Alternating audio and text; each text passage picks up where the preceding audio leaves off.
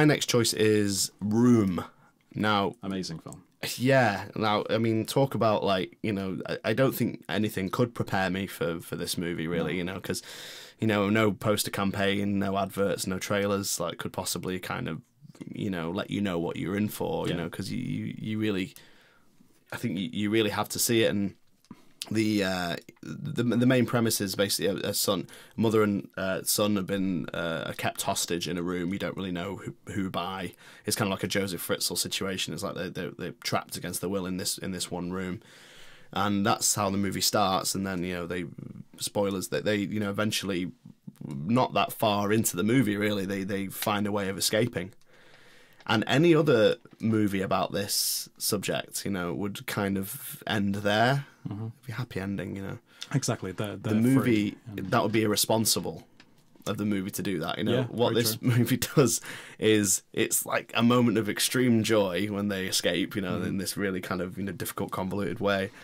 And then the movie keeps going. And it shows you that, no, this isn't the end. It's the aftermath of everything that happens. Yeah. The fallout of it. Exactly. It's like, you know, victims of kidnapping are not okay. You know, it's like, you know, as soon as they get out, you know. Well, it's not just that, but it's the fact that, like, the kid was born in the room. That was his world. He didn't know what it was like outside of it. So it was when he eventually finds or discovers the outside world, it's such an amazing, like, oh my God, the world is so vast.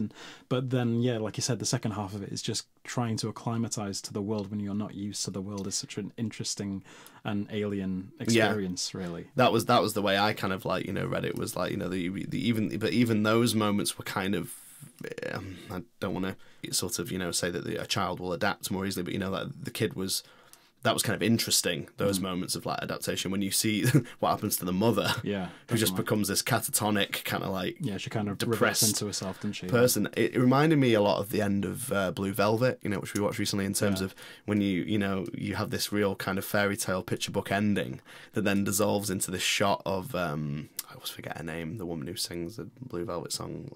She's amazing. I forget her name, of her face. And you see in her eyes just before the credits roll that nothing is ever going to be all right. You know, she's not okay now that this ordeal is over. You know, there's something deep within her eyes that she'll never be okay again. And that's kind of the way I read, you know, Room, and that's what was so brilliant about it, was that, you know, any other movie would have ended with the escape and given you a nice little postscript and said, you know, blah, blah, blah, this is... It's definitely an analysis of the trauma that happens after it. Really. Yeah, which I didn't expect as well. That's what I didn't expect. And it was just amazingly acted, brilliantly scary and dark, and it's in a very human way. And, amazing. I felt... it was annoying to me that if I ever wanted to try and take up acting, I'm never going to have a better performance than that bloody 7-year-old or whatever he is. Jacob Tremblay. He gives us such an amazing performance that, you know, I felt that when I watched True Grit, you know, and exactly. and she's the best actor you've ever seen. Yeah. And she was, what, 10? I don't know how old she was. Like, you know, it's insane. Yeah. My fourth film is a Disney Pixar film.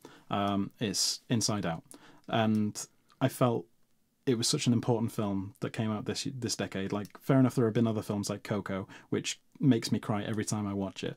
But Inside Out still made me, like, well up and very emotional at the end when the family gets back together. Spoilers. But I felt like it was such an important movie to try and teach our kids the importance of how it's okay to feel sad sometimes. We live in a society where, sorry, I sound like I'm the Joker. We live in a society. But being happy is so prioritized and so promoted as being the most important thing that you can be is happy.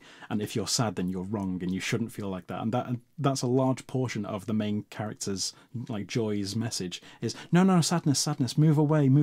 Everything's got to be joy in this young girl's life. Yeah. But the fact is that, like, when you learn how to be okay with your melancholy sometimes, and how that sometimes leads to happiness, like, you have to, you know, what does Dolly Parton say, or what does Ricky Gervais say that Dolly Parton says? If you want the rainbow, got to put up with the rain. Yeah, exactly. Yeah. People say she's just a big pair of tits. Exactly. Now on to my kid review with the word tits in it. But, like, yeah, again, the importance of just, like, how its ebbs and flows, its peaks and troughs. And I felt like if, like, someone finally said that in a film where kids are the target audience for it, and just saying like how if you're sad about something, tell your parents, talk to people, make sure that is such an important lesson to learn. Yeah. And not only that, but the animation was absolutely brilliant in it. Yeah. So many interesting in jokes about like how they mix up facts and opinions and say that, oh, it's so easy to get these mixed up. Yeah, or, yeah, like, you know, yeah. the train of thought, The puberty button, which sounds weird, but you know, it's like the big red button that's Yeah. like, what does this do? Yeah, exactly, Like, yeah. you know, at the very end, and that's like the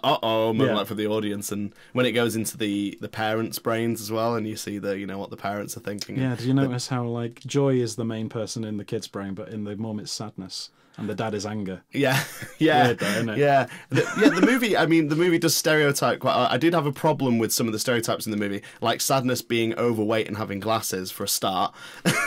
Why are you I was taking like, offence at that, Matt? I'm joking. You're a lovely man. I don't trust, but no, I mean trust. You know what I mean. But but so part of me was kind of like, okay, but I suppose this movie was made like when was it out? 2013, 2012. So that's before we were woke. This is before we were woke because I think it was made now. I don't think they make the Sadness character have glasses and be fat. I think that kind of it helps that the voice actress who's Phyllis in The Office kind of looks like that. But yeah, she was so meant it's to be based like a on it. depressed kind of teenage. I just remember person thinking I like took that a little bit, not personally, but I just thought like that's joking not about a good but anyway,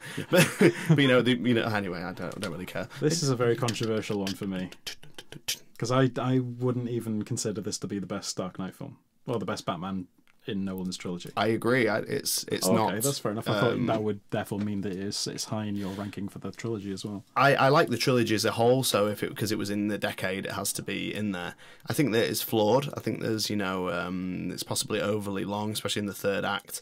There's certain things, but I just overall I love the look of the movie, and I think partly like I was talking before about being sentimental and sort of nostalgic about it was the last movie that I felt so hyped about. I couldn't stop talking about it. Mm-hmm. I remember trying desperately to get to a screening of it. Like I was in France when it came out, and it wasn't out there for a couple of days, and I was extremely gutted that because I was on holiday, I wouldn't be able to see it. Yeah. Then when I came back to England, the flight was late coming in, so I missed the screening, and I had to go to the next one. I literally got off the plane, got a taxi. Wow, you actually have like very detailed memories about this event. Wow, I went to see it on my own. Like I was meant to be seeing it with my brother, but I was late for the screening because the flight was delayed. You see it in IMAX as well?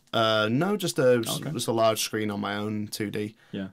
And yeah, I just loved it. I love Bane. I think Bane's a great villain. I love the voice. The voice. I was going to say, what's your opinion on the voice? Bane, yes, that's my name. You say it to me twice and I crash the plane. I'm stronger, smarter, clinically insane. You've snapped. You've completely gone. But yeah, I just loved it. I've loved Anne Hathaway as Catwoman. It wasn't quite as extreme as the Heath Ledger surprise and how great he was in the casting, but it was similar. As I thought, oh, Anne Hathaway, really? This is going to be great. And then I thought she was brilliant. Mm-hmm. I thought she was really great, and not to mention incredibly pretty. Is that you done? Yeah. I'm done with that now. Yeah, I'm just gonna go lie down for a while. Boing.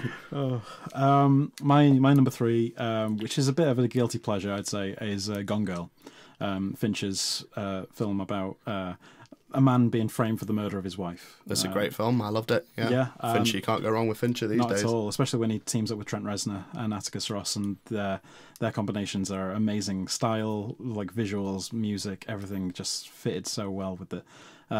Fitted so well together. The Social Network, really fast-paced movie. Hey, we'll get on to that, son. We'll get on to that.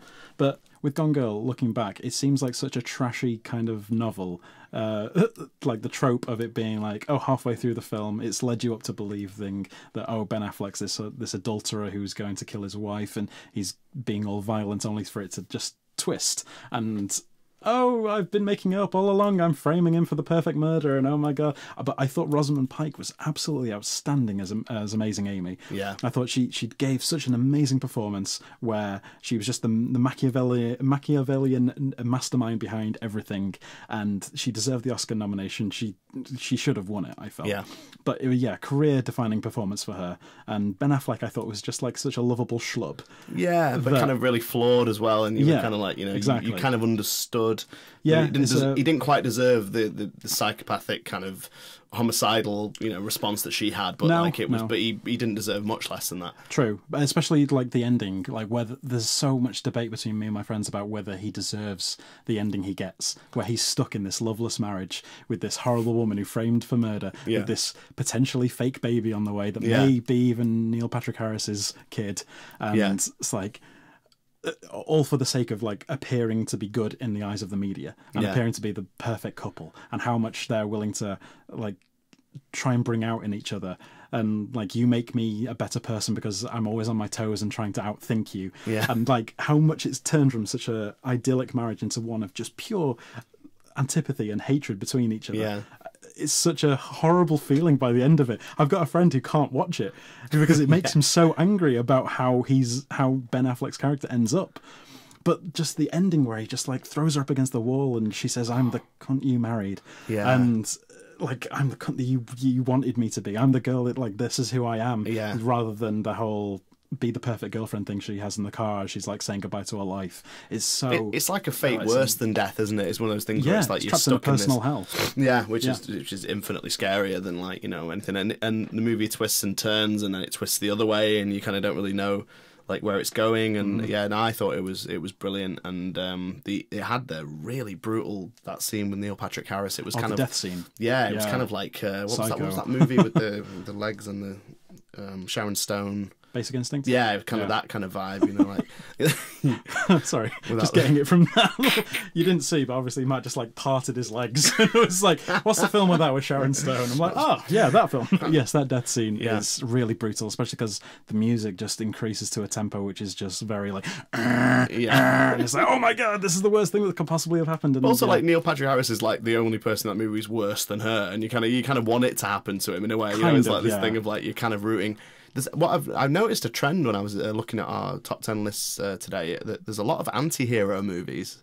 Movies with good point. that are basically their leads are. What does it say about us? I guess. Yeah, Yeah. I know, it's scary. Oh, So my next choice is The Lady in the Van. A lot of these movies that like I've chosen are based on just how much they move me emotionally.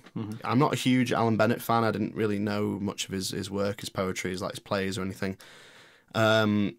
But the movie itself, I kind of love the idea of this kind of misunderstood, quote unquote, crazy woman on the high street, shouting at the crazy world. cat lady or something. Crazy cat lady, and it's very easy to forget that these people are everybody started off as an infant who had absolutely no mental health problems or anything like that, and just how people just take this downward spiral and just become sort of people perceived to be undesirable, and I think that the bits that looked into her past, and she talked about music and like being a great musician and all this, and just those scenes where she's talking about how she was it's just before her death, it's the night before her death scene where she's talking about how she was in the convent playing music and that she was discouraged from doing so because that was an avenue that the devil could creep through, even though she loved playing it. She was discouraged. That scene moves me so much, in the way it's performed by Maggie Smith, and also the movie's very funny. There's funny moments in it. It's really well acted, but ultimately it's just incredibly moving, and that's why I picked it. I definitely understand.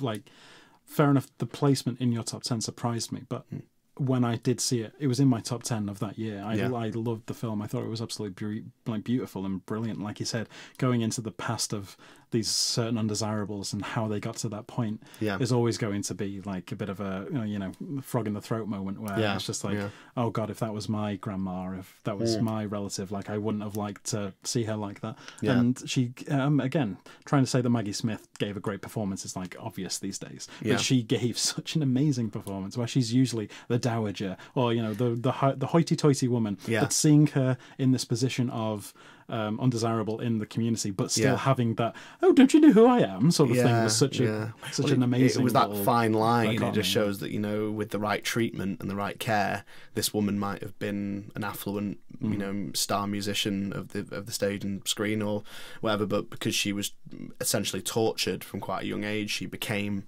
mentally ill and went downhill and became lived a lifestyle of, you know, an alternative lifestyle that was, you know, seen as undesirable and just sort of forgotten about and, you know, and whatever. And that's not even to mention the Alan Bennett connection, which is this crazy story of him taking on this stranger that he didn't even know and letting her live in his driveway for, was it like 18 years or something more? like that, yeah. So it's a great story anyway, but I just think the humanity of it just kind of just got to me, you know, just that, you know, it made me change the way I thought about people and people's plights, and, you know, no one's born like that. It's just like, you know, what it's forced upon you. It's really, forced upon you by, you know, it's like Society. there's a line in Red Dragon that always sticks with me. It's like, this guy wasn't born a killer. He was made that way by years and years of physical and mental abuse. You know, and that's kind of where, you know, that's what I kind of took from that movie. And so yeah, that's why I chose it. No, fair play. Now, coincidentally, my second favourite film is also your favourite film. So this way we can actually combine the two and talk about it together. But it is David Fincher's The Social Network. Great. Yeah, released in 2010, and just basically all about supposedly the origins of Facebook and Mark Zuckerberg and Eduardo Saverin's creation of it, and the downfall of how it went from being this internet. Well, sorry, it's not even the downfall. It's the downfall of their friendship, not of the website. It's as the website's just taking off really and going out to different continents. But I find it not even the Facebook thing, but just the relationship between Zuckerberg and Saverin. And if you put Justin Timberlake's character in as well, can't remember his name now, but just how something so positive could be turned into something so backstabbing. And Aaron Sorkin's screenplay all the way through, I think, is so biting and so original and so just... He, like with The West Wing or Studio 60 or, you know, The Newsroom, he's just got such a talent for doing snappy dialogue where everything is like the personality is brought across, but also like facts and interesting things that you need about the plot. And I felt like the performances are brilliant. I think Jesse Eisenberg was amazing as Mark.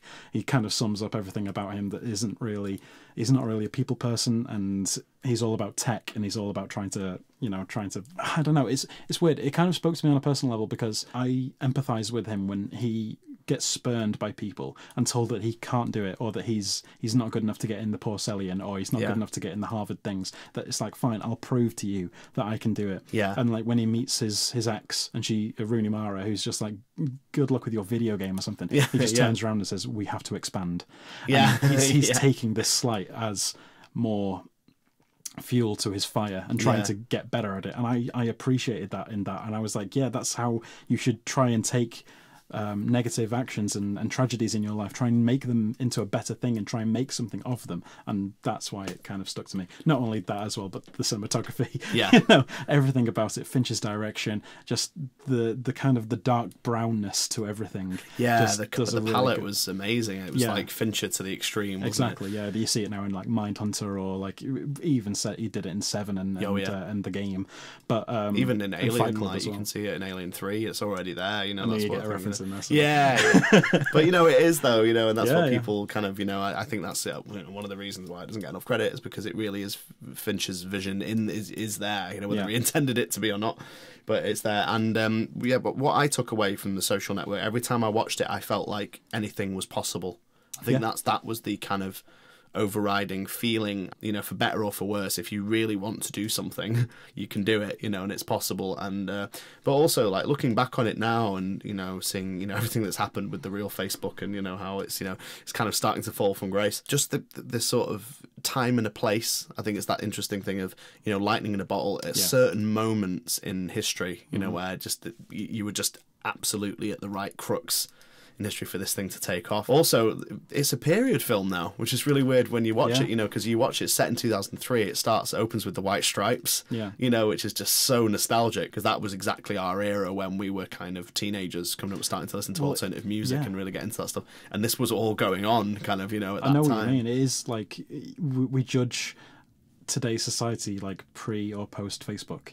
It's made such a cultural impact that this is such a pre or post social networking. Exactly. But it feels like this is such an important milestone film. It's like, I don't know, like for the generation of the 1940s and 50s, like how the creation of the atom bomb, like, or something like changed society, or, you know, different milestones in each society has them, or in each generation, and ours was the creation of Facebook.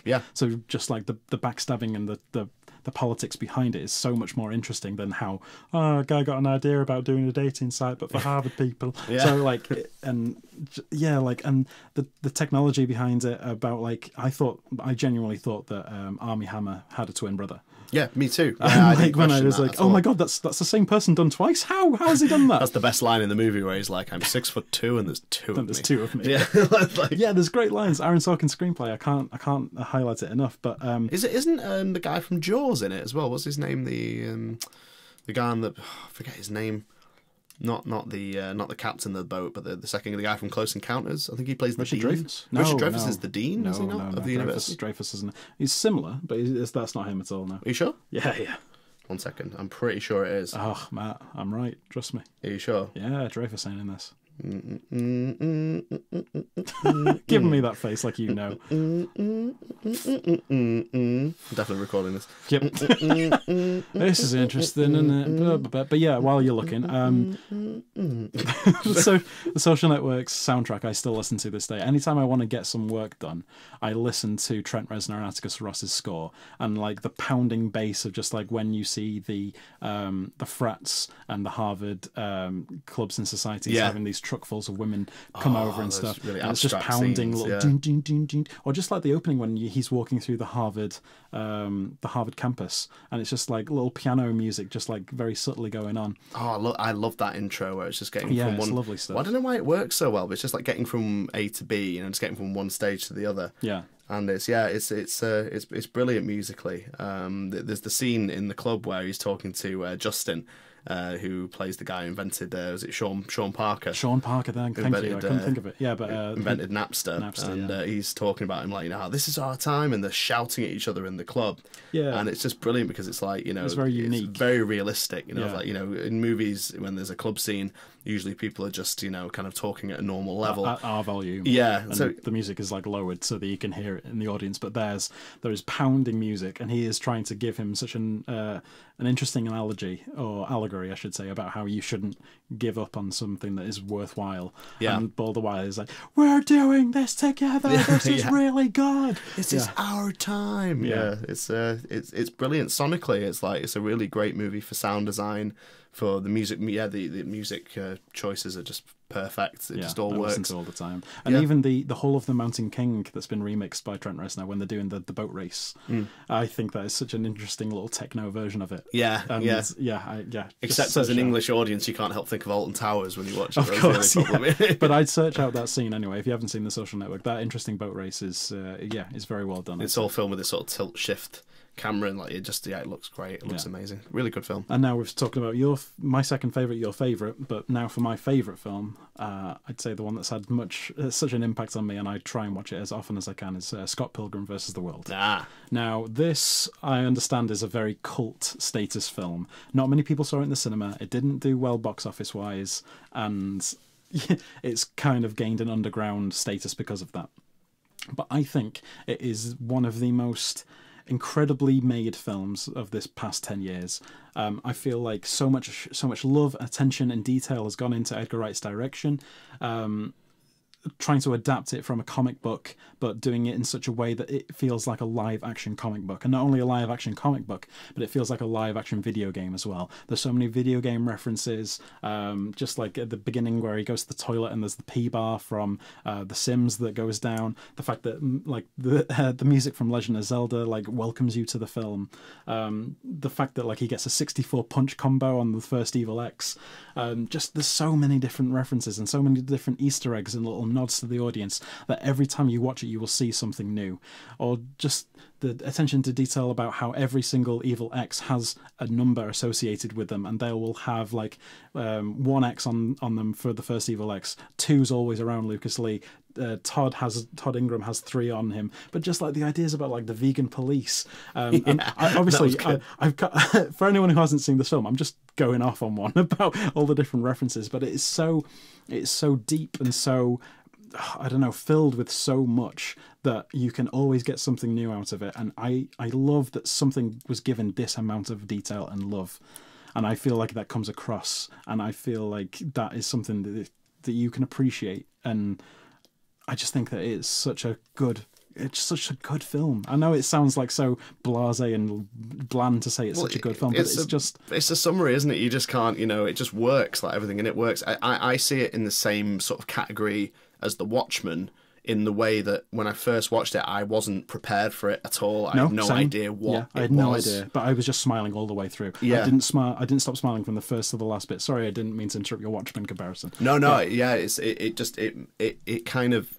I didn't know what I was walking into. I think, at least with The Watchmen, I knew it was vaguely a superhero concept. Yeah. Is this the Zack Snyder, not the TV series that's the Zack Snyder original. Yeah. So therefore, for me personally, it got better on repeat viewings. Same with Scott Pilgrim. Yeah. And I don't laud it as much as you do, and I'm actually not that big an Edgar Wright fan as a director. Okay. I think it's because I'm a bit of a zombie purist at heart. So, when Shaun of the Dead came out, there was bits of it that, I liked seeing attention brought to Romero movies. Yeah. But I was just like, it's just a bit daft and a bit silly, and I like silly supposed things. To be, though. But yeah, I think when I like silly things, original silly things, but I think, when you're a purist about a genre, it's not like I took offence to it or anything. I just, when I'm watching Shaun of the Dead, I'm just like, I'd much rather be watching Day of the Dead, the original. Yeah, okay. But and I think that's with Edgar Wright's direction, there's just something that doesn't quite hit with me. I don't quite know what it is. I love Spaced. I like Shaun of the Dead. Didn't really like Hot Fuzz. Don't really care about World's End. Baby Driver? Yeah, Kevin Spacey. No. Oh well, yeah. No, that's fine. That could be said about any film. But... Yeah, I know. No, but no, I don't know what it is. I don't know. I need to look into that because I feel like I'm just, I feel like I'm taking... If you watch them with me, I'm pretty sure I am so much a big fan of Edgar Wright, and my enthusiasm may come across and may infect you maybe a little bit if I'm just obviously not going to be like, oh, did you see that, Matt? Oh, look, it's the same jukebox noise from the other films, stuff like that. But in terms of Scott Pilgrim, I think that it's such a masterpiece in terms of not a single shot is missed or wasted. There's no time that isn't either moving the story along or giving you some character detail, or everything is used so well, and the characters are so well defined, and everything you need to know about them is... Yeah, and the music is so amazing as well. I do love Michael Cera in everything. He's just a great actor. I do love him. But that's the thing. I feel like you're not supposed to love him at first. He is a dick, but then he learns how to be a better person. His arc is brilliant all the way through. The music from Beck, the music from Metric, when they're playing the Clash at Demon Head, the amount of actors who are in that film who are amazing as well. You've got Chris Evans, you've got Anna Kendrick, you've got Aubrey Plaza, you've got God, I'm just like, Jason Schwartzman, who's amazing as the bad guy Gideon. Sorry, I'm venting too much, aren't I? It's a good movie. It's a good movie. It's a good movie. It's a good movie. Go watch it. Oh, by the way, Richard Dreyfuss wasn't in Social Network. Fucking knew it. I told you. No Dreyfuss in that. No Dreyfuss for you. No. Don't even look like him. Come on now. I know. Never doubt me, sir. I am the MD in IMDb. That's not what I call a close encounter. And that about does it. Thank you very much for listening to us vent about how amazing the past 10 years were, and these 20 or 19 films especially. Yeah. Thank you very much for listening. Like, subscribe, comment on what your favourite films of the past decade were underneath. And Matt, it's been lovely chatting to you. Say goodbye, Matt. Bye, Matt. And it's goodbye from me. Goodbye.